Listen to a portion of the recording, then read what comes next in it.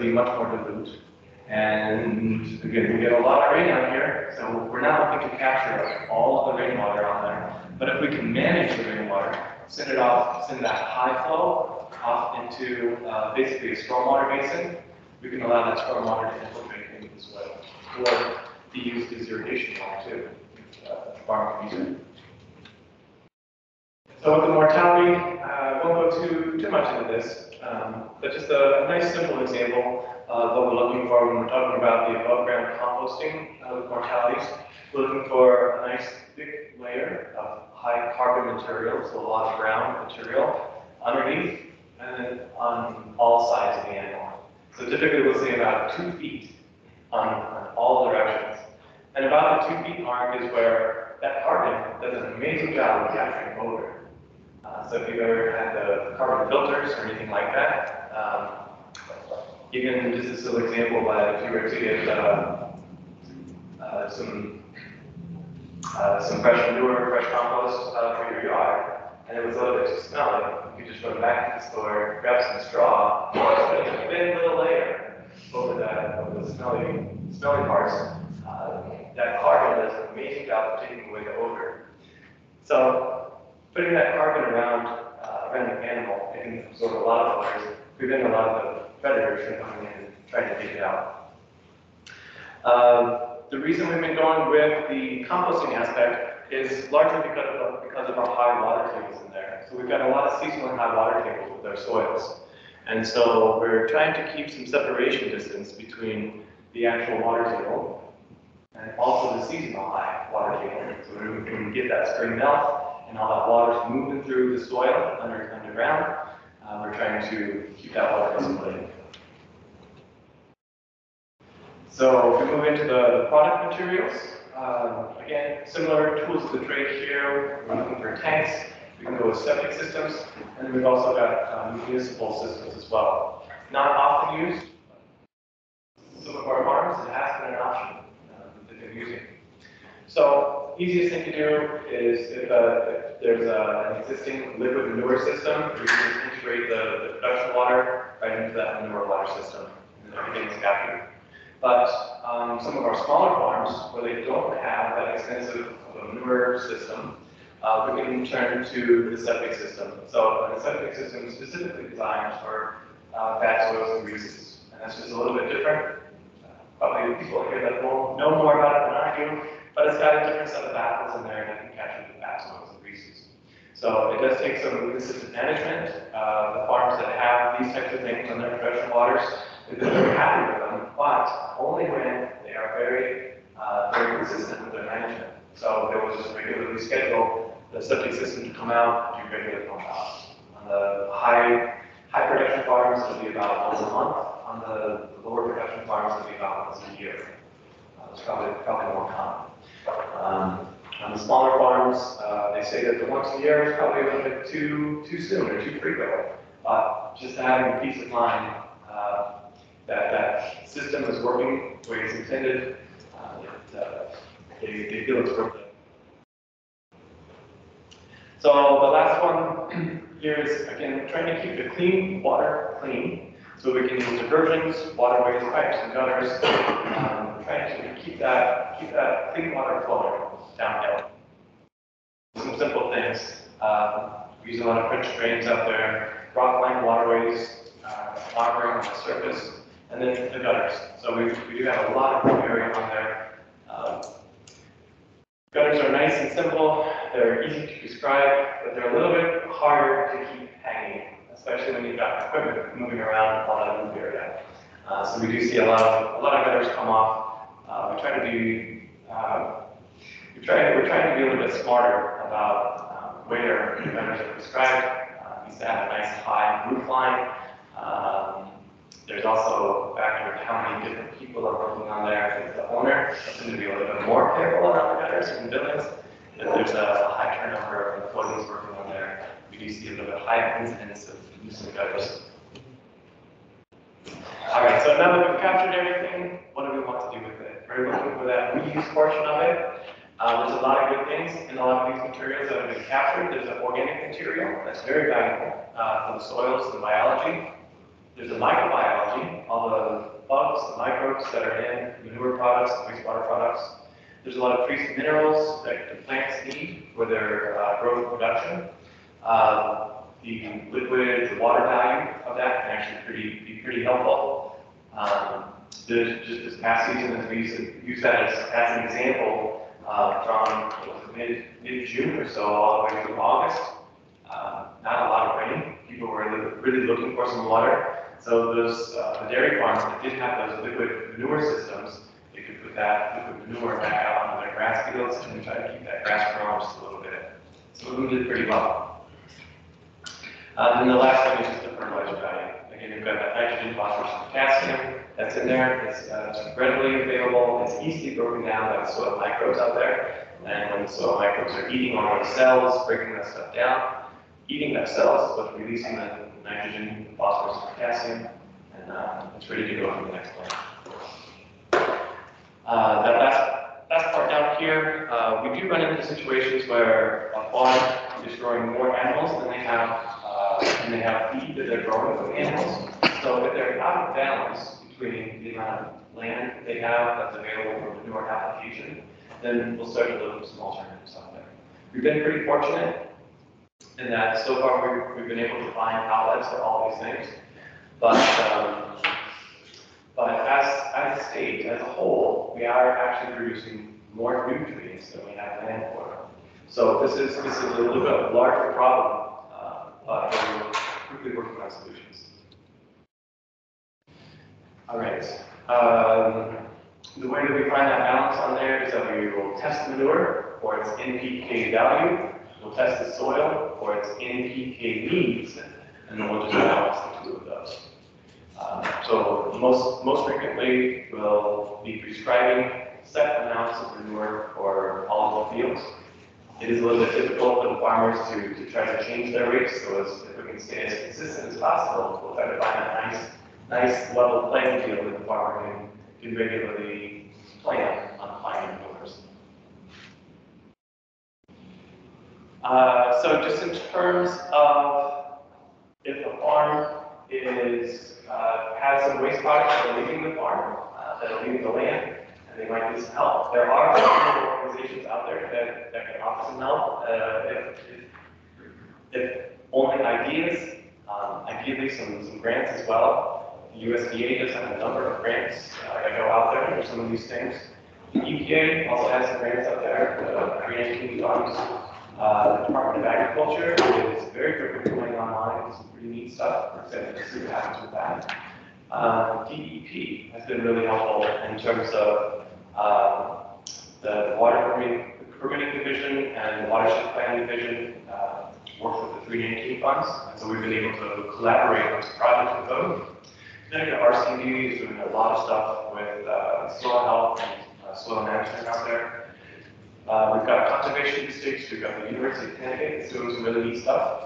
So there's a number of different places out there to turn to for help. And I'm going to come back to this slide in just a second. I'll just finish up with, I think, this last one. So again, just specifically for that USDA program, the Natural Resource Conservation Service, Natural Resources, have what we call an EQIP program, EQIP, another acronym for Environmental Quality Incentive Program. And this is the one where farmers can go to NRCS and apply to the system. And then there's a pretty good sized application process. But if there are things that need to be fixed, they can apply to this program to do some environmental fixes on their farm. The downside of this program is that it is a reactive program. It's designed to help existing problems. It is not designed as a proactive program, meaning if a farm wants to not make a mess ahead of time, this program doesn't fit very well for that. So if there is an existing problem, they can go to this program, this farm bill program, and it's not for that. So that was my last slide. Before I finished up, though, there was just one person I did want to introduce. I mentioned the DEP, and so we do have one person back here that's helping out with some of these farm program stuff, and I will let her introduce herself.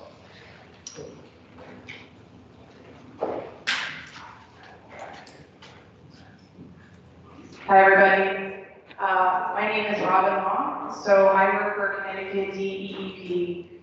Most of my work experience is actually in industrial wastewater, but my predecessor, Joe Wedeman, retired after 30 years earlier this April. I now have agriculture. So a lot of people like to call me the new Joe Wedeman, but my name is actually Robin Long. I've been working with Jim since about April, kind of just learning a lot of the ag program and getting up to speed. But I may or may not be your contact for things moving forward. If you're on a farm and you seek impacts for water quality, please let us know. Again, my name is Robin Long. That's about it.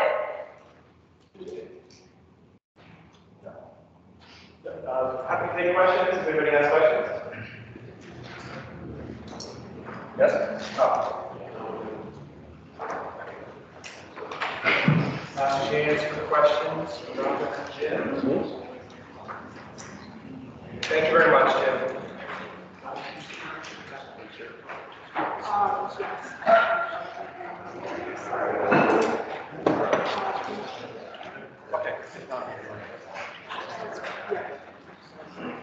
Okay, I'm going to get us right into 2 more to go. I'm going to hop us right into the next one. As you all know, our ideal surface for, infiltrating. I'm going to turn off my emails.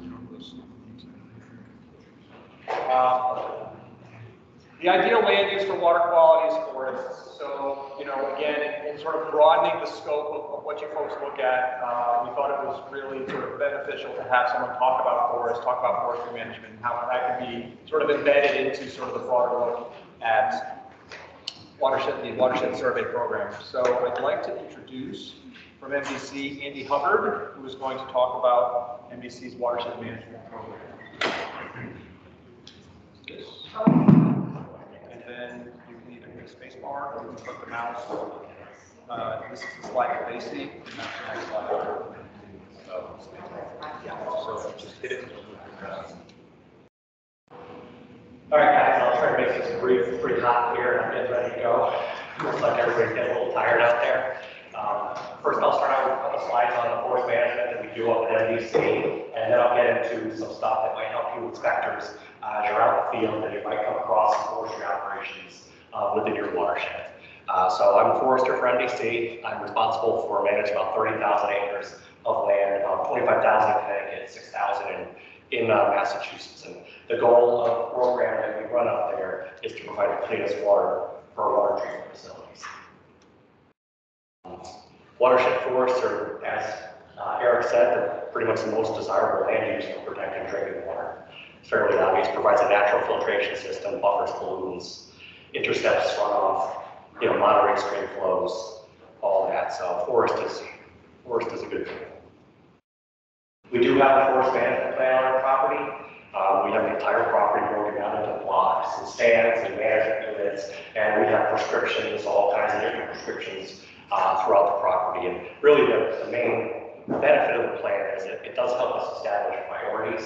Unfortunately, as soon as the plan is completed, there's some new insect disease or storm that comes and hits, and we kind of have to go through and edit the plan. I've spent most of my career chasing various insect and disease outbreaks and mopping up after 24 inches of heavy wet snow on Halloween back in 2011. So yeah, although we have this great management plan based on the latest science, in a lot of cases we're not able to follow because there's other things that are more urgent that crop up. The goal of watershed forest management basically is a healthy, diverse forest ecosystem. I want a diversity of age classes and a diversity of species. That gives me the most stability. That helps me prepare for whatever's next, because we don't know what's next. We don't know what the next insect is. We don't know when the next hurricane's going to hit. So we feel like the more diverse our property, our forest is, the more resilient we're going to be for the next thing. But that age class is and species compositions. A quick picture of a timber harvest. I know there's a couple foresters in the room. You'll sort of recognize this. This is shelterwood kind of type cut. It's a regeneration cut. On the left, 25 2015 picture is right after that was cut, and on the right is about 6 years later. In that picture, I can make out some little oaks, some birches, some maples. I know there's a couple pines tucked in that stand somewhere. So we've been pretty successful with our timber harvest in terms of regenerating native species. There are no invasives in this stand after that cut. So we're pretty fortunate we have a fairly minor invasive species problem up in the Barkhamsted area. Number one forest product for us is clean water. Pretty self-explanatory. We do a number of commercial scale harvests every year, generate some income. We're talking, several hundred acres of harvest a year. Most of our crews are mechanized. It's a lot safer, lower ground pressure machines like the harvester pictured in the bottom. All of our foresters, NBC, and all the loggers that work for us are state licensed. So it's been a pretty successful program. We've had our forester on staff at NBC continually since 1947. So we've got one of the longest histories of really good forest management within the state. Each one of our projects, whether it's, we've got some of our construction repair guys in the back, whether it's one of our own in-house projects, replacing culvert pipes and grading service roads, or if it's a commercial logging operation, we have about a half a dozen of these oil spill kits, which are on each site. We use them all the time, unfortunately. Hydraulic hoses have a tendency to blow, especially forestry equipment. So within those kits, we have, oil absorbent pads and booms and essentially speed noise, essentially catheter 5-gallon bucket. So if someone does blow a hose, they can immediately, clean it up before it becomes a larger issue. So each one of our vehicles in water supply, including our police officers, have spill packs, smaller spill packs, but spill supply kits within those vehicles. We do a yearly training on spill that all the water supply staff attend. We take it pretty seriously. One of the management challenges that we have, which probably all of you who own and manage forest land have, is deer browse. Deer like to go through the forest and sort of eat the trees that we like the most, it seems like. If they would sort of browse uniformly across the forest, it wouldn't be so bad, but they'll select certain species and essentially eliminate those species. In the bottom picture, you'll see a stand that basically they eliminated any regeneration. The only thing in there is fur. So that's what can happen when you have too many deer on your forest. We started a hunting program in 2009.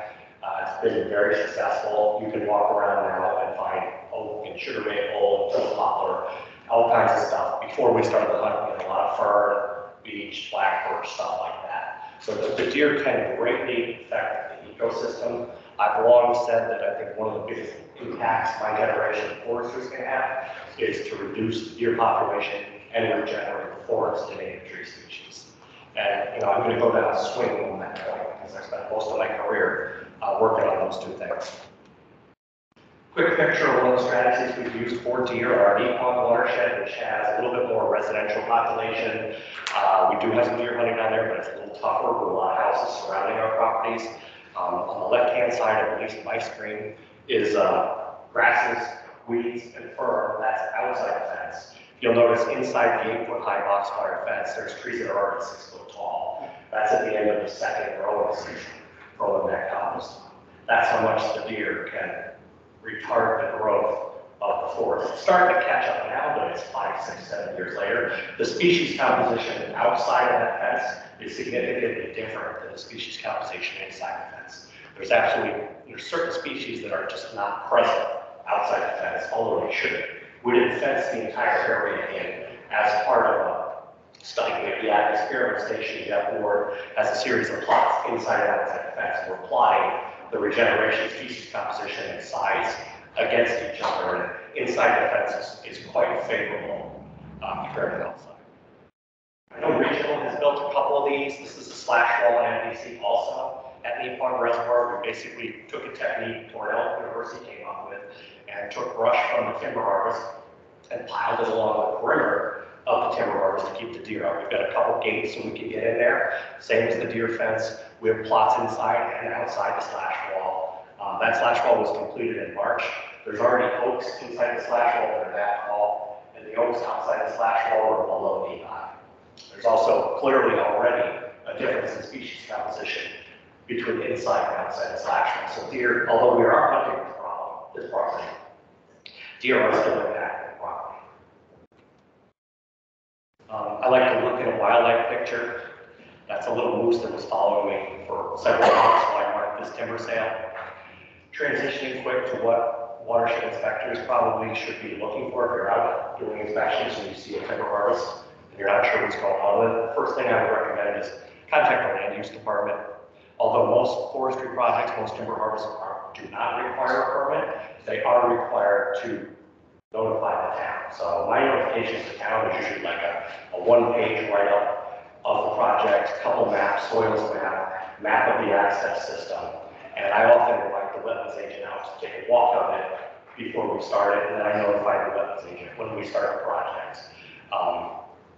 And once you're at the land use office, you can see if the project has a potential impact to your watershed. The whole property might be high and dry, might not be that big a deal, or there could be a couple of stream crossings, landings right next to a major tributary to one of your reservoirs. You're probably going to want to, look into it, make sure you guys are doing a good job. I would not walk onto the site without contacting them first. I definitely would contact the forester in charge or the logger if you can, and preferably through the town wetland agent. Loggers are a little bristly. They don't like people just showing up unannounced, walking around their properties. It's not a great idea. So I would definitely schedule a time. If you're concerned about the project, schedule a time to meet with them and take a look and make sure that they're following the proper BMPs. And of course, hard hat and high-vis clothes are an absolute necessity. I have a copy of it here. That's the state's forestry BMP manual. It's got a ton of really good information in it. It's very simple to pick up and read. I've got the link to it on our DEP's website, but it covers basic stuff like regulations, log landing, skid trails, stream crossings, erosion and sediment control techniques and hazardous materials, that kind of stuff. So it's really good publication, really quick read. You can pick it up, look at it for an hour, and then go out and walk an active timber harvest and have a pretty good idea what you're looking for and what's going on. So very helpful. You guys have harvest pop up in your watershed. I would definitely go to DEP's website. I don't know if these are still in print or not. Everything seems to be going electronic these days. Log landing, first thing I do when I get to a log landing is just check for like fuel storage, hazardous materials, that kind of stuff. Some guys like to leave 5-gallon buckets, hydraulic oil laying around.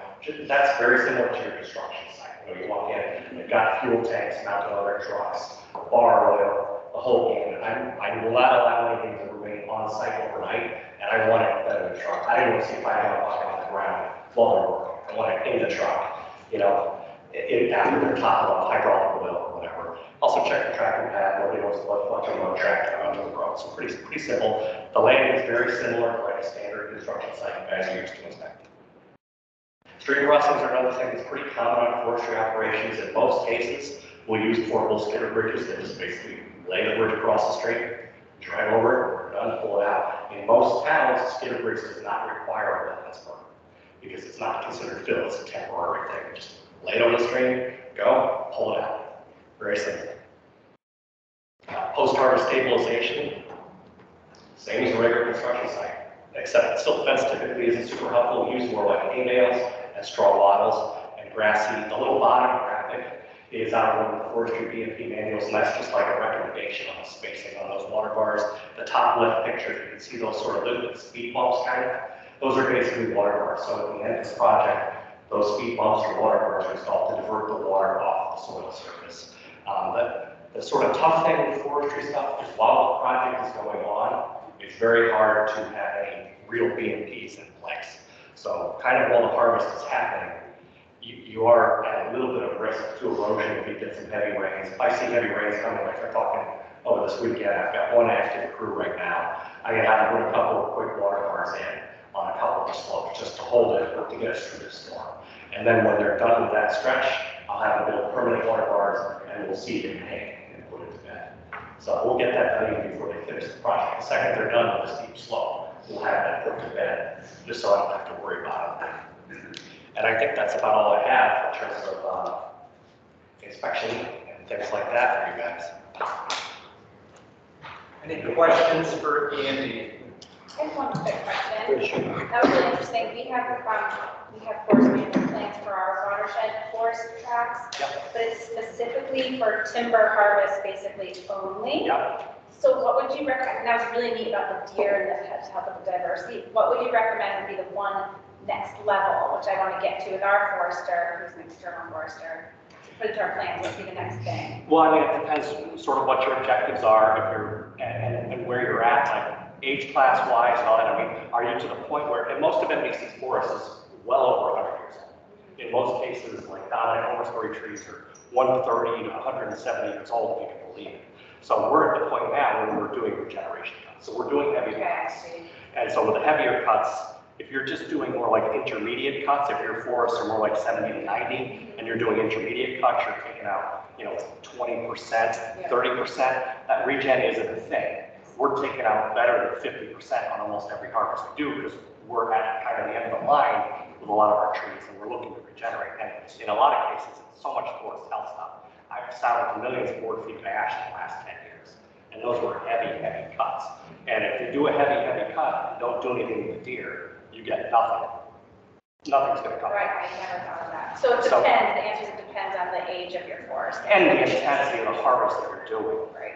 So if you're ramping it up and doing higher intensity harvests, you're going to have to address the deer if you're going to have any success at all. Like ours don't, we have harvests going on all the time, so that's a good tip. Thanks. Yeah, and in a lot of cases, there's sort of, some of these foresters are kind of old school. All they ever did was these like intermediate thinnings. Yeah. And I ran into that when I got to NBC. We have 75 years of intermediate thinnings. And I'm like, wait a minute, look at this place. It's way too old. We got to start to regenerate this place. In order to regenerate it, you need to knock the deer population down.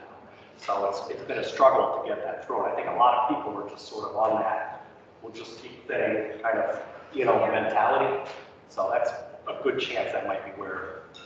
Do you look at wildlife improvement at all? Yeah, we do a ton of work with DEP. You do? Okay. New England cottontail, grouse, all kinds of stuff. DEP loves me. They follow me around, the wildlife guys. Not those are foresters, but they're wildlife guys. Love me. We do a tremendous amount of habitat. Peter, Oh, yeah. Yeah. Pete's out on the He's phone. helped us. Yeah. Oh, yeah. Thank you, that was really interesting. Any other questions? Oh, I think it works for him, you say. With the splash walls, Yep. what's the composition and dimensions of those? Is it just like a berm and brush or? Yeah, so the early slash walls that Cornell came over, the Diarnot forest was 10 foot high, 20 foot wide, and their terminology is sufficiently dense enough to exclude deer. So my wall was 10 foot high, 20 feet wide. It started to compress already, and it's dense. You wouldn't want to try to get over it. Cornell's currently doing experiments with smaller walls to see if that helps. There's really no reason for a deer to try to jump this wall. I don't think they could. There's really no reason for them to try to push through it. So it seems to be working well. I've had the trail camera up since the beginning of March when we finished it. I haven't had a single deer on there. I know coyotes walk by the trail camera, not one deer. It's working well. There's literally a regen that high all over the place inside the wall and outside the walls. Anywhere from ankle high, maybe knee high. And it's only going to get worse because during the winter, February, March, the deer hammer forest regeneration. They've got other stuff they can eat now. There's grasses now. Maybe there's some acorns. I don't know where you are, but there's some herbaceous stuff. Once you get a bunch of frost and some snow, there's nothing for the deer to eat but seedlings. You get, that much snow and the seedlings sticking up that high. Those deer will camp out and eat every seedling. I don't care how big the area is. If it's 100 acres, if it's 1,000 acres, they'll eat every single one. For those that are interested, if you're looking at a deer hunt on your water company land, we've never denied a recreational activity permit for deer hunting in DPH, and then you would work with DEP on the actual program to schedule a hunt. Yeah, and DPH and DEP have been fantastic with our deer hunt. There's a tremendous amount of help from DEP's wildlife division. We have over 150 hunters a year. We have over 10,000 acres. We've opened up since 2009 hunting. And it's been a big success. We've had no accidents. Our officers have written virtually 0 tickets. Hunters have been really great, and DEP's been super supportive. I know it's sometimes polarizing, but it's a very, very real issue for Yeah, anybody who doesn't believe it, it comes as one of my platforms here. That's as clear as day. Thank you. That was awesome. Thank you very much. Okay, last one. We saved this one to last, so that every single one of you will have to deal with this issue. Next up, Sean Merrigan, in-house DPH employee. expert extraordinaire in septic systems. He's going to go through septic system design, show you some pictures of what might be of concerns.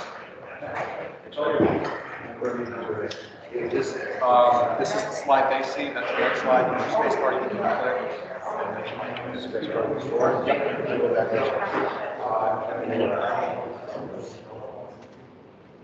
Let's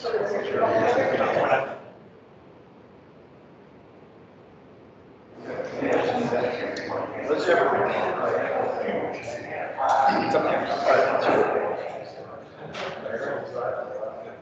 All right, let's start up. My name is Sean Miller. I work in the Environmental Engineering Program at DPH. If you got any questions at the end or you want to email me, my email address is right over here. Our program, we're in charge of the regulations that deal with septic systems up to 7,500 gallons per day. That's pretty much residential, small commercial properties. In our regulations, we also have some language that addresses water treatment discharge. So if there's a well on the property and we're treating the well with a water treatment system, backwash water cannot go to the septic. In most cases, it has to go to a dedicated system. We also deal with public pools, crematories, mausoleums, columbariums, private cemeteries, and campgrounds. So pretty much anything that goes into the ground, we're kind of handling.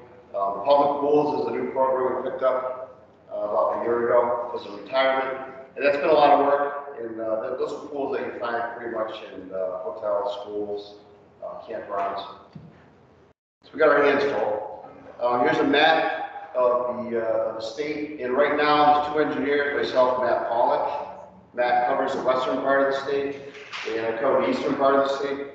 We do have a couple new hires coming on, hopefully in the next couple of weeks or couple of months, so that'll help us out. And then we also have Amanda Clark who handles enforcement, training matters, and some other general questions. Our sister agency, DEP, they also have a program that handles subsurface sewage systems or septic systems, and those are systems that are over 7,500 gallons a day. They also handle public sewers, advanced alternative treatment systems, and some community systems. And community systems are shared systems, between residential properties. So they have their own program over there. They're also running a little tight because of retirement. So what is domestic sewage? Basically, domestic sewage is water and human excretions coming from toilets, showers, sinks, laundries, anything that's incidental to the inside of the house. And wastewater can also, domestic sewage can also be wastewater from restaurants, commercial buildings, doctor's offices, vents. But it does not include water that's related to processing, manufacturing, car washing, sanitizing equipment. In fact, if you have what's been big lately in Connecticut are breweries and wineries. So any type of water that's being discharged in the winery and brewery process has to go to a dedicated system. It cannot go into a septic system. I think there's someone that just spoke recently from DEP that replaced Joe Lemon. Is that she here? Robin. So you're the new DEP contact for ag? For like breweries and wineries? Yeah, but if you're talking about domestic sewage systems, there's some other folks that, you're connected with that deal with. Like Antonella and Lauren? Yeah, so Lauren Jones is now a supervisor of that program. Okay. And she's the contact for the over 7,500 gallon a day system. But are you the person, we get a lot of questions about winery and breweries, the wastewater, are you the person to go to now? I'll talk to you about it. Okay. We get that question all the time, and I don't know what to send it to. It depends what they're doing, because they're sending it to a septic system, they're gonna look at the design. But, yeah, I'll get involved a little bit from a nutrient perspective, at least right now. I'll get your name and number afterwards. That'll be your contact person, thanks. Yeah. All right, so how do we dispose of domestic sewage? On this slide right here, we got two options. One on the left, that's public water or wastewater treatment plant. So if you're fortunate enough to be located in the area that has public sewers, you connect your house or your commercial property to sewers, and they either by gravity or pump will transport the wastewater through a piping system to a centralized location. And they'll do the wastewater treatment process will be centralized, and it will treat the wastewater to a higher degree where it can be discharged usually to a river or a stream. And then the other option is if you don't have a public public sewers in the vicinity of your house or your property, you need to usually install a septic system. So it's an on-site septic system that would be connected just to that one building. And so that would be what we do. So sewage disposal via public sewers. So about 60% of Connecticut is connected to public sewers, which is about 2.2 million people. That's mostly in urban areas and areas of high density development. So cities like Hartford, Waterbury, mainly public sewers are connected to all the buildings that we see when we're driving around. However, you will find a couple areas of cities like Hartford, East Hartford, that still have a couple septic systems in areas that may not have sewers in that area yet. So there are septics here and there, but mainly they're in the rural areas. And they serve about 40% of Connecticut, which is about 1.5 billion people. And that also includes the alternative treatment systems and large systems that are in DEP jurisdiction. So if the site has a system that's over 7,500 gallons a day or higher, that's going to go to a DEP for a permitting process. And I use the term AT systems, alternative treatment. That's a system that treats the wastewater to a higher degree. It's usually treating nitrogen, phosphorus, BOD, using some kind of mechanical treatment. And that also requires a permit from DEP. So what is an on-site septic system? More or less, it's the piping and plumbing from the house that receives all the domestic sewage.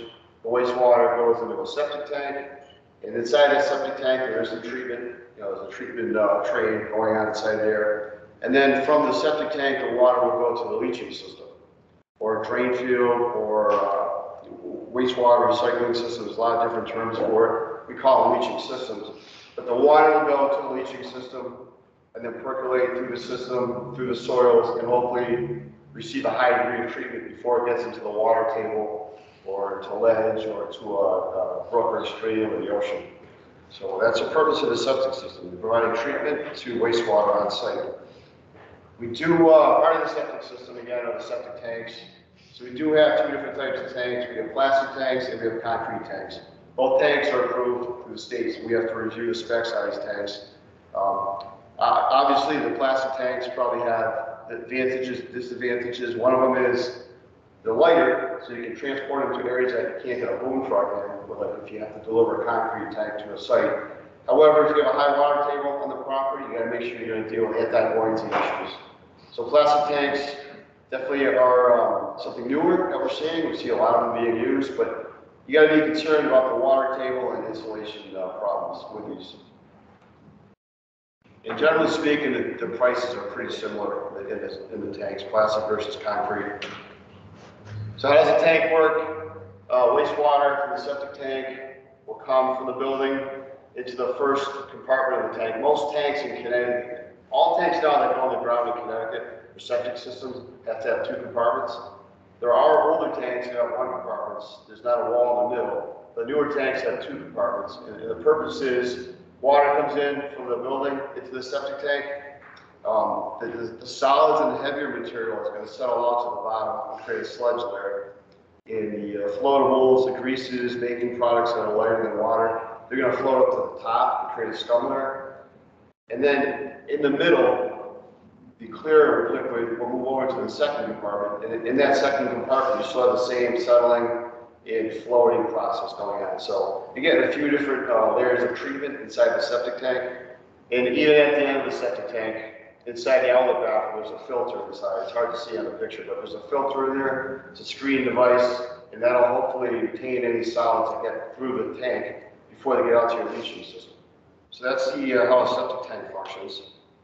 And so wastewater from the septic tank is now going to go to a leaching system. And a leaching system is basically a subsurface system that's meant to disperse the wastewater onto the soils below ground to a point where it doesn't hydraulically overload the site and it provides enough surface area to provide treatment to the wastewater. And on the left is a picture of the system going in. And on the right is a picture of a system that's almost finished. On top of the system, there's a material called filter fabric. It's a material that keeps silt and fines from getting into the stone or into your leaching system. And once the system is inspected and approved by the local health department, then they get the green light to go ahead and put topsoil on the system and then seed it. Question? What's the leaching product on the left? What's that again? What's the leaching product called on the left? Probably an infiltrator product or a Coltec product. It's a plastic unit, it's hollow. I got some other pictures of leaching products. So some of the products in Connecticut, the concrete galleries, which have been around for years, they're more expensive, but they're robust products, and they're good for like driveways and parking areas where you might want to drive heavy machinery. So used quite a bit in Connecticut, and that's a concrete gallery install. And what that is the system's in the ground, it's surrounded by stone, approved stone that we stuck out in Connecticut. And once the system's inspected by the locals, the same thing, filter fabric will go on top of the stone, and then they can backfill the system. Stone trenches, they've been around for years. That's a traditional system, but they're still used occasionally. And that's just a stone trench with a pipe in it. Leaching pits, they can be in the form of concrete or plastic, but usually they're more of a high-profile system, they're taller. So to use one of these on a site, the water table has to be fairly deep to use these types of systems. So I don't see these in too many places anymore. Classic units, these are, we got a few companies that have products in Connecticut that are approved. And then we have proprietary systems. There's a couple companies in Connecticut that have patents on these systems, and basically these systems get a pretty high degree of credit for leaching systems, so there's demand to use them. You can put less system in for residential and commercial development. But there is some experience that you have to install these that are required. They're a little tedious to put in. You gotta make sure the person that's installing it has experience or they're trained to do so. Here's another product. This is a Geomatrix product, and the way this is put in is it's a metal frame. You gotta rent it from the company, and you gotta put sand in every other unit, and then they change a capsule, and then they put stone in every other unit. So there's a technique to it. But there's also an advantage. You get a high credit for these types of products. So these are something that we approve at the state. All right, and then the last one I'll show a picture of is cesspools. Cesspools have been around for years, hundreds and hundreds of years.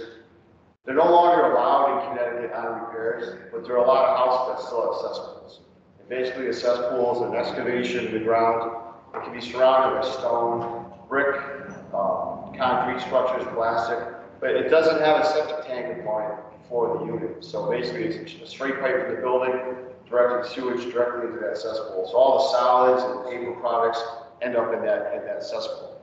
So if the house has a cesspool, they can keep using it, but once it fails, they cannot replace it with another cesspool. And these are usually replaced during real estate transactions. So if you're going to buy a house, you have a septic inspection done, there's a cesspool on it, you probably won't buy that house until they upgrade the system. Unless you really like the house. So, Are those kind of common in campgrounds? I think we have like campground in our watershed where there's like a bunch of those types of like cesspools where the long-term camping units. should be, they might be holding tanks. Yeah, maybe that's what it is. I don't know if it's, That makes sense. I know they're outdated and they're gross. And Well, they're also a safety issue, because a lot of the cesspool covers, concrete covers, with plywood on, kids fall on, people fall on, so, yeah, you don't see too it's many. just not legal anymore, yeah. All right, so we do have setback distances for septic systems to wells. Most residential wells, there's a 75-foot minimum distance to the septic system. There's distances to property lines, water courses, drains in the ground, whether it's a road drain or a foundation drain. You have to keep the septic system so far away from it, so you're not getting effluent into the drains, and also buildings. And this is kind of just a drawing what you might see as far as someone laying on the septic system on a property, showing the setback distances to the house, to the wells, to the property lines, to a water course. We also have vertical separation distance requirements for septic systems, and they have to be no closer than 18 inches to the water table. So to install a septic system, the bottom of the leaching system cannot be less than 18 inches to the groundwater table. If it's a large system, over 2,000 gallons per day, or if there's a fast perk rate, or if it's in an area that's in the shoreline area, it's highly influenced, they have to have a minimum setback of 2 feet to the water table. So that's the bottom of the system to the water table. And then you have to be 4 feet above ledge rock. So what does that mean? That's basically this is right out of our regulations. It's a cross section of the leaching system. And it's just showing you a couple things. You got to be 4 feet from ledge rock, 18 inches from the water table. All right, so those are requirements for newer systems. A lot of the old systems don't meet these requirements. So septics went in pre, 1982, pre our regulations. A lot of the systems might be sitting right in the water table, right on top of ledge. How do we determine groundwater and ledge in Connecticut? Well, we would require that the engineer or installer goes out to the site with a sanitarian from the local health department, and they dig a hole on the site. And then they have to look for signs of a seasonal high water table. And sometimes you have to get into the test pit, scrape the side with a shovel, and start looking for discoloration in the side of the soil profile. We call it redoxamorphic features or modeling, different terms for it. But you're trying to ascertain where the water table is. And you can see where those arrows are. You can see some discoloration in the soil, so that might be a sign of a high water table. And that's a water table that occurs during the springtime or heavy rain events. And the other option too is they can put standpipes on sites. So when you're driving, by farmland or vacant property, you might see a lot of these lots with these white pipes sticking out of the ground. They might be 4-inch pipes, 6-inch pipes. A lot of times those pipes are there for a reason. They put the pipes in the ground, maybe 6 to 8 feet deep. And what they do is during the wet season, which is by definition in Connecticut, February 1st to May 31st, they'll go out there every week and they'll look at the depth of the water table, try to find out, okay, what's the actual height of the water table during the wet time of the year. So basically a properly functioning leaching system to treat and disperse effluent into the surrounding soils without breaking out on the surface or polluting the ground. So ideally that's what we want to see. But systems over time can fail, and they can also fail if they're installed incorrectly or if they're used incorrectly. So this picture right here is just a cross section of a trench, and the grayish color is the water in that thing. So in this case, the system is fully saturated. On the bottom and on the sides, there's a biomass that's formed. If those biomass form, they become too thick. Water can't move through the leaching system, and eventually it's going to move to the top and then possibly break out at the surface or create lush green grass growth up top. It might be mushy at the surface, so you might have odors if you're walking by the area. So that would be a system that's not functioning any longer, most likely failing. And this is a picture of what you might see. So if you're doing a watershed inspection, or you're just driving around the neighborhood and you see something like this, that's a good chance that it could be a failed septic system. Green grass, a lot of nutrients in wastewater, so the grass grows really well. You got water in the ground, so the grass likes water, grass is going to grow. And you possibly can't mow it because it's so wet over there, so the grass might get higher and higher. People that own the house or the property might just avoid mowing that area. So that's an indication of a failed septic. And then sometimes, if the system is located on the side of a hill, it might not pond up as much, but it might just run down the property and possibly towards the neighbor's house. So obviously, if you live downhill from this guy, and that's a failing septic system, you're not going to be a happy camper. So the thing I try to point out is there's two different terms for systems when they're having issues. One would be malfunctioning, one would be failing. Malfunctioning system, so if an inspection is done on a septic system, and you got backflow from the leaching field going into the septic tank after they pump the tank out, or if you got backflow into a building, someone's flushing the toilets and the water's not leaving the building, or it's coming back into a sink in the basement, that's a sign of a malfunctioning system. Areas of lush green grass, what we just saw, sewage odors, potting surface water, that would be malfunctioning. And what would cause a malfunctioning system? There's many causes. It could be excessive water usage. It could be too many people in the house. It might be a house near a college campus that's being rented out. You got a lot of college kids there. You might have a leaky toilet in the house, or something going into the plumbing that you shouldn't have. So too much water's going into the leaching system.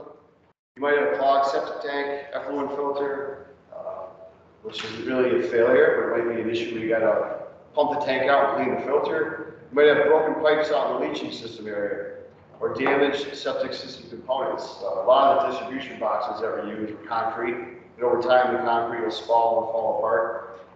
And some of the systems will just fail during the springtime or during the heavy rain events. So, and then water softeners, those cause a lot of problems too. They can raise havoc in septic systems. So if the cause of the sewage discharge to the ground or the backup into the house can't be corrected, then the system would be considered failing. And once the system is identified as failing, it's really the property owner's responsibility to hire a licensed septic installer to replace the system.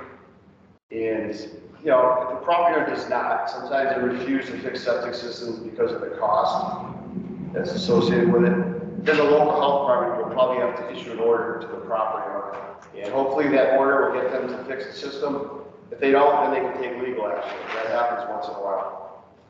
So I guess my point is, if the system, if you go out to a site and there's green grass over a septic tank, or there's ponding water, or something's going on in the basement, it doesn't mean it's failing. There might be something going on in the leach field that can be easily fixed, versus something where the system's fully saturated and can't be fixed. So here's a picture of there was a problem with the leaching system, and water was not getting from the tank to the leach field. So they opened up the tank and they pulled out a weedy root, what they call a root snake. Okay? So they pulled that out of the pipe, going from the tank to the leaching system. So once they pulled that root out, the problem is fixed. They didn't have to fix the leaching system. Water's now getting to the leach field. So that's a situation where it's an easy fix. The property owner probably saved a lot of money instead of replacing the entire leaching system. This is another failure where they went out and they dug a hole next to the system. And once they dug the hole, it filled up with wastewater effluent coming from the leach field. So that system was fully saturated. That's a case where you have to tell the property owner you got to put in the leaching system. The leaching systems are not cheap. Never were, and they're just getting more expensive with inflation. So not good news for the property owner, but it's the only option they really have. And this was a picture of a system that was fairly new. It was only in the ground for 1 year, and there was only 2 people living in the house. So it was a really big leaching system. So you're scratching your head going, why did it fail so early, so soon? This was a case where they had a water softener treating the private well. It was connected to the plumbing in the house, so it goes to the septic tank. All the iron and manganese that was being backwashed from the system was going into the septic tank and then into the leaching system. So this is pretty much manganese and probably iron in there. And that clogged the entire system. So they had to replace the entire leach field. And in fact, we pulled out the filter on this tank. It looked like someone painted the outlet filter black. That's how bad this stuff was. So that's why we always stress water softeners cannot go to septics. People argue about it, but it can cause a system to fail prematurely. The watershed inspection. So why are these important?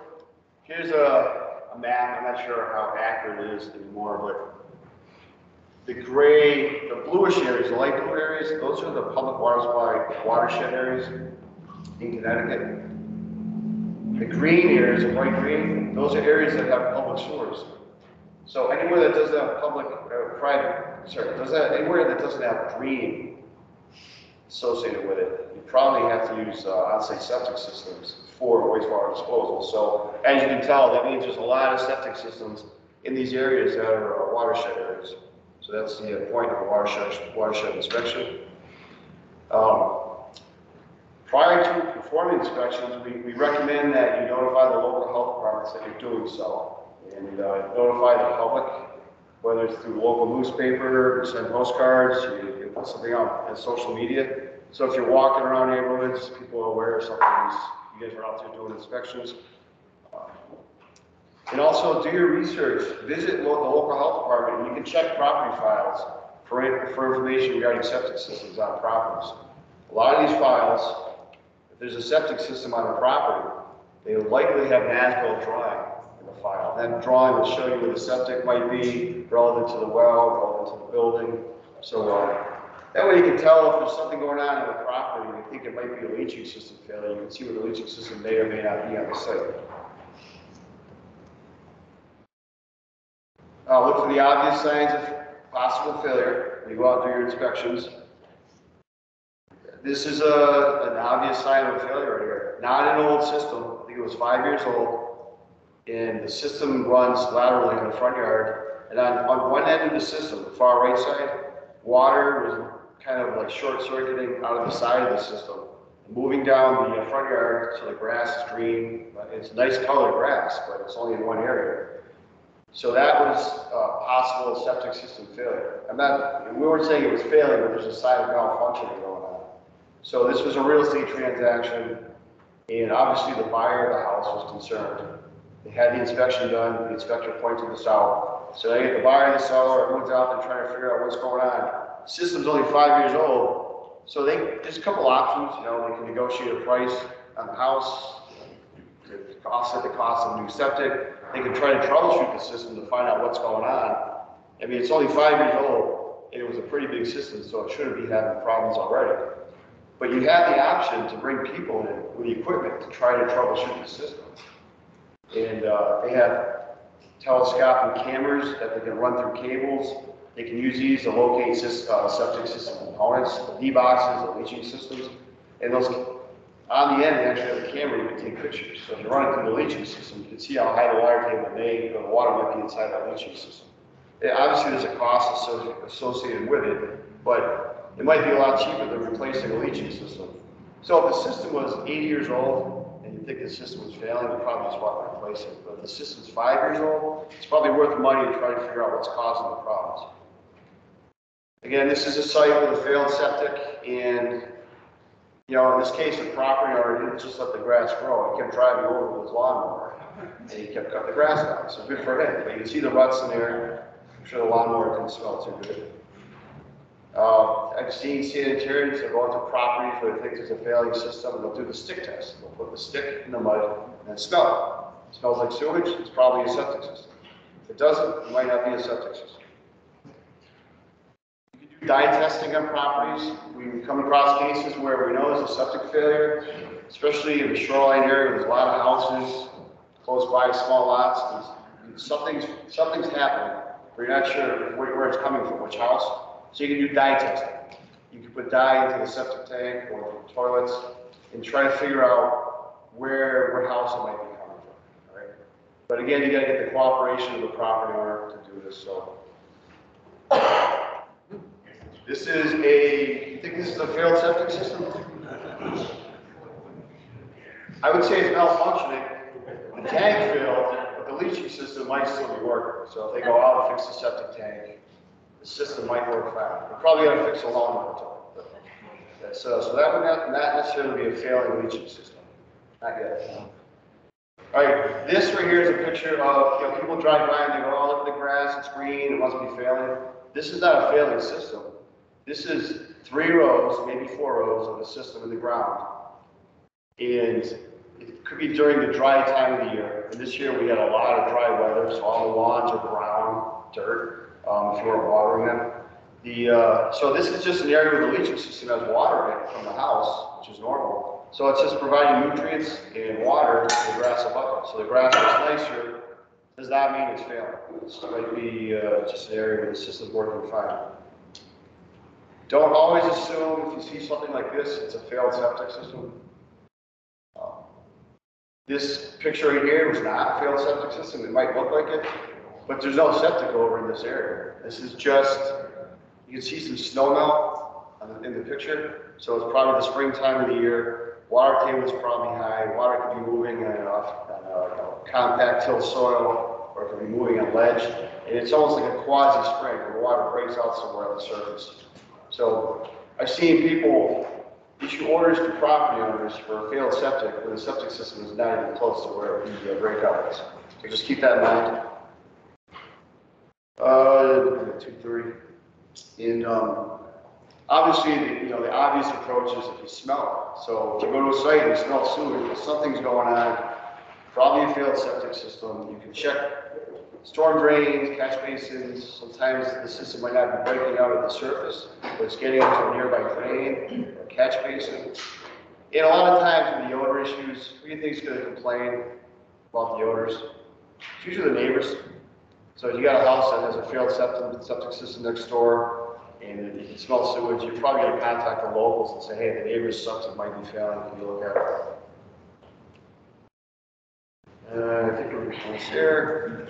Inspection results. So I would recommend when you do the inspections, if you come across a failed septic or now possible failed septic, notify the local health department of possible signs of septic failure, and tell the location, the address, what you saw. If there's sewage overflowing onto the ground surface, and that warrants immediate attention, so someone should address that right away. Document your findings and take pictures.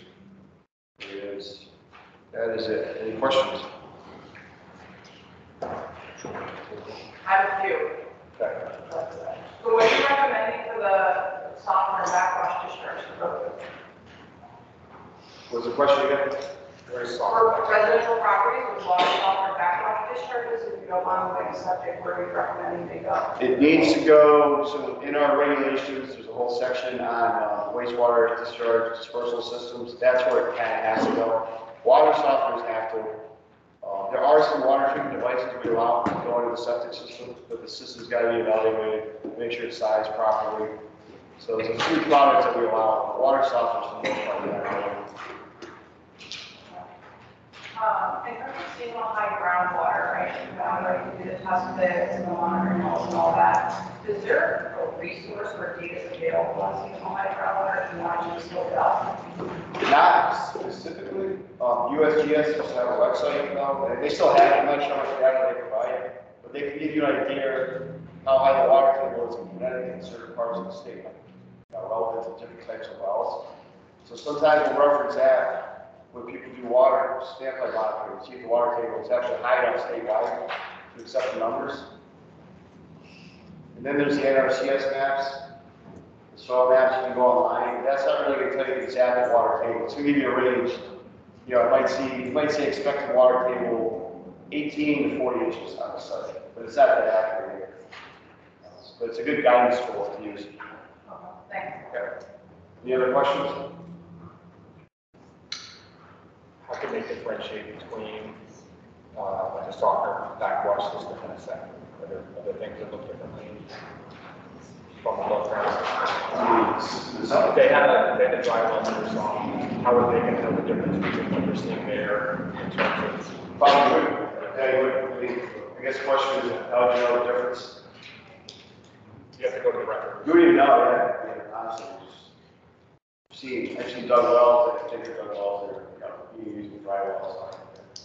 Does DPH have guidance on like when I do development review and offer a watershed area for something like a big mixed-use development and they're going to do their own septic system, not connect to sewer? Do you have guidance documents that I can refer to? Because I don't know what's good or bad, so do you have those? You mean regarding the type of system you use? Yeah, so if they're saying, what do you do with septic system?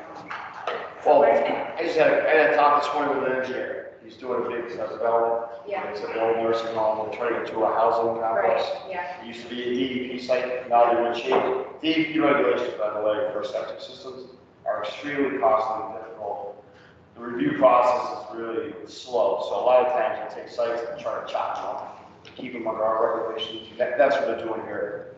But they asked the question, can we use a certain type of product for this use? And all I can say is all the products are great. Okay. I might try to discourage them from something that's proprietary for a restaurant, but they still have the ability to use it. Okay. So somebody else is looking at that, other than the watershed folks, like it should go through DPH or local health through the town. So I usually just depend on that, and that's good It's enough. over 7,500 gallons on deep, under that would be the town with guidance from them. Okay, so 75. Well, we review anything over 2,000, we have to review at the state. Smaller systems get reviewed at the local level, anything over 2,000. Okay. I don't know if anything has to go to you guys. Is in the watershed area, for any types of septics? No. No, okay. Good to know. Thank you. In the public health code, the well setbacks that they have written in there, is that specifically for public water supply wells, or does that ever apply, or would it apply to wells that are supplying drinking water for you? For septic or for the backwash systems? I'm just talking about the well setbacks. For private or public, either one. But there's increased setback distances based on the wall rate of the well. Yes. Yes, so it goes from 75 to 150 to 200 feet, depending on the pump capacity. So when you say private supply well, it can be used for anything, even if it's not human consumption? Now, it's changed recently, the private well and potable well definition. I don't really have, we might have a definition for it. You're saying if there's like a irrigation well, it's down to the same distances for. Yeah, or the well is for animal drinking water. Do the setbacks still apply if it's not human consumption? My understanding is no. I know we have local health people here, so from local health. Know that. Well, I was just reading about the farmhouse the other day, that the farmer can dig their own well, but if they ever want that to be like a domestic potable well, they have to have a licensed well driller, dig it and get a permit, like initially, and a completion report, and a signed by the sanitarian. Otherwise, if they can never like switch it over, and then once they do all that, if they ever want to switch it over to a domestic potable well, then they have to go through DPH. Because I was someone doing that right now. You can drill a well, you can drill a farm well, and it's up to lie by the setbacks. So they can't just put right in the conventional leaching system, so that's 75 feet. But they don't have to pull a permit, so. So are those setback specific distances from the subsurface system, or can it be from any source of pollution? Well, our regulations are just for the septic systems. Other sources of pollution are B51 for private wells and for public wells. The B51D uses the term other source of pollution. That would be for both private and public wells. And again, you're looking at 75 feet to the septic or other source of pollution, which could be a number of things. It's left there in the regulation. Does that include like manure perhaps? Yeah, well, what you're doing is you're approving a site plan, right? So normally you wouldn't see a manure pile in a site plan or in where a new well is going. You probably see that sort of after the fact, and that's where we have an issue where it's an existing well with a manure pile. But yeah, if you have, went out and did an inspection of a property and where you had a stake in the ground where you're going to put a well and there's a manure pile 20 feet away, they could approve that. Yeah, there's a scenario out where Torrington House approved, I think it's around 75 to setback from a well for a new barn. And that was the first time I've seen it apply to really animal operation. So just confirming that's applicable. Is that you can use that right for ag or not? Just a question. It would depend if it was for portable use or not. It would depend if it's the ag property owner developing their own source. We can talk afterwards. But it depends on the property. Yeah, thank you. Any other questions for Sean? Just to let you know one thing, if someone's doing a septic repair on a property, a repair, a replacement of the existing system, they can't get 75 feet to the well, you can give exceptions at the state for that. So there's an exception process for repair that only happen in construction. Okay, give me 30 seconds. Thank you to all the speakers that are still here today. Thank you for coming. Your certificates are waiting for you on your way out. Unless you registered late or registered today, if you do not have a certificate waiting for you, you will just leave your name with Rich and we'll get you a certificate via email. If by some miracle this recording actually works the way it was supposed to, we'll give you a link so you guys can, peruse this down the road. Fingers crossed. All right, thanks for coming. You're done. Thank you.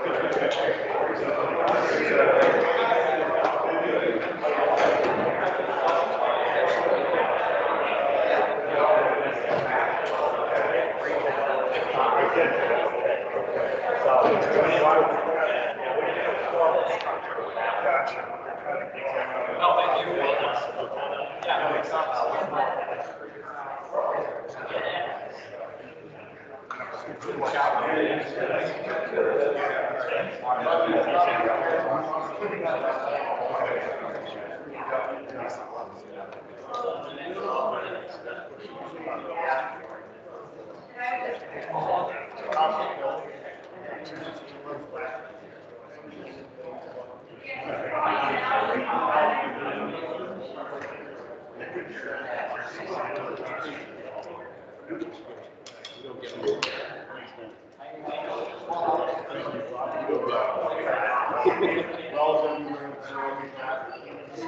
Raul,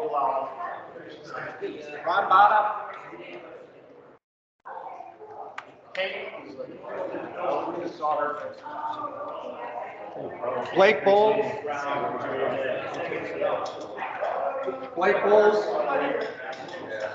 Kathleen Brenner, Jesse Burns,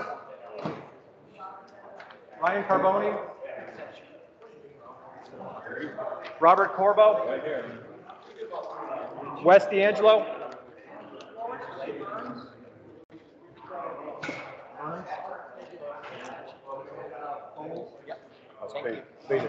Beta, Eric.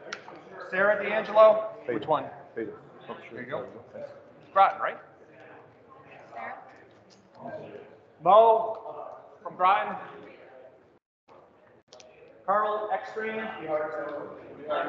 Anthony Paraka. Anthony Francis.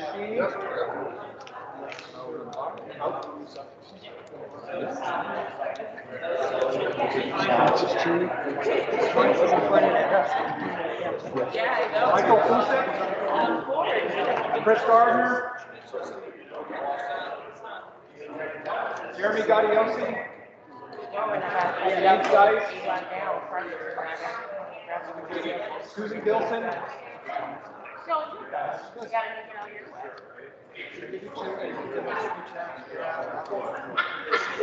I didn't see that. I didn't hear it.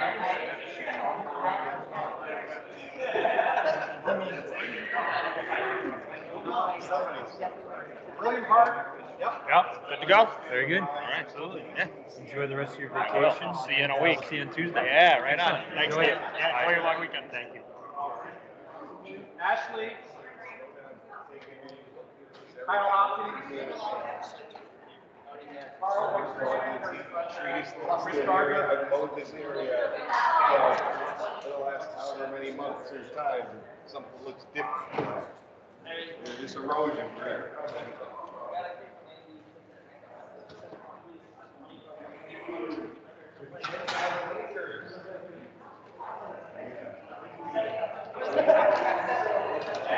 That's always fun.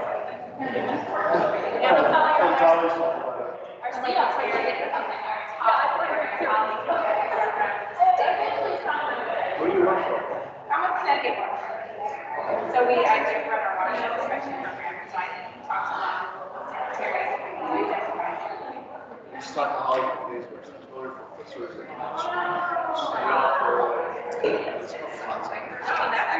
I think she's probably going into retirement. She was talking to me, she's like around the time she kind of looked at something like You can expect her, she runs a tight ship. she's good, yeah. Thanks for coming. Yeah, right, so it's, well, these are plans, not especially this year. Like, it's not like that. She's new.